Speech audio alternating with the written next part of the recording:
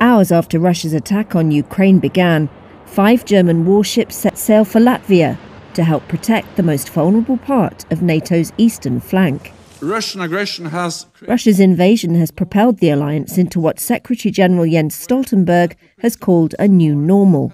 It looks a lot like the past. NATO was founded in 1949 to defend against the Soviet threat. Now a new Iron Curtain could fall across Europe. NATO needs to ensure its members are not behind it if it does. NATO has expanded eastwards since the 1990s, bringing in former Soviet states such as Latvia, Lithuania and Estonia, where these French troops disembarked last week. A single overland corridor connects them to the rest of NATO territory, and it's squeezed between the heavily armed Russian enclave of Kaliningrad and Moscow ally Belarus. An emboldened Russia could encircle the Baltic states and cut them off from the rest of the alliance.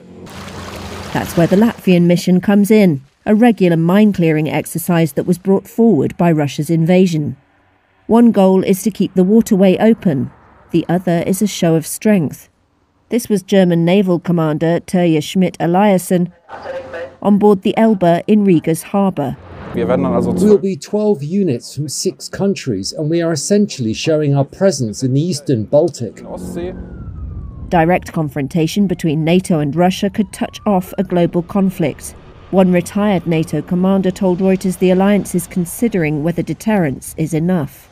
Not according to Lithuanian Foreign Minister Gabrielius Landsbergis last week. We are convinced in the Baltic states that we need to move from deterrence to a standing defense, and has to come from NATO planning leadership, that they would start looking into the region differently than they had throughout the last 2 decades.